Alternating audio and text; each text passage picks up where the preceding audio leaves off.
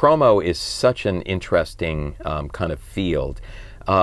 Obviously, timing is very important, you know, because I've always said that there are a lot of actors out there that have much better voices than I have, but maybe I don't know about that.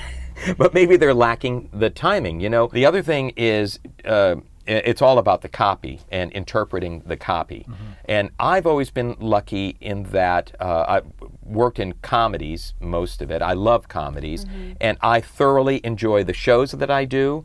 And during the SOTs, while I'm reading that promo, I'm actually kind of giggling and laughing, you know, at the jokes and truly enjoying it. So I think bringing that real sense of, wow, this is something that I really enjoy doing. If you really enjoy doing something, it's going to print.